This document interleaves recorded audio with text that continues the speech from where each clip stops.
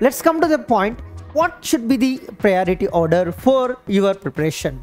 Okay, there are good chances of getting good marks when you choose the group of the subjects. Do revision practice with them, because there is a connection with them, and so that you will get a much confidence with them. Like example, CDS Algo. When you are doing the preparation and practice these three subjects together, and there is a connection between them, maybe logical oriented, right, coding oriented, and so that you'll get a much advantage over it.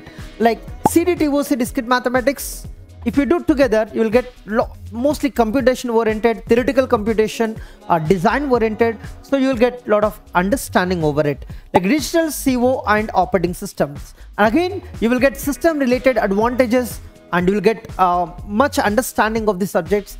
And DBMS and CN you can do separately, as they are something different from other subjects. DBMS is so easy to complete, CN is so vast, so better to choose which one to and when to prepare. But last minute you avoid preparing computer networks, which will cost your time, and so better do some of the important topics rather than whole subject to prepare.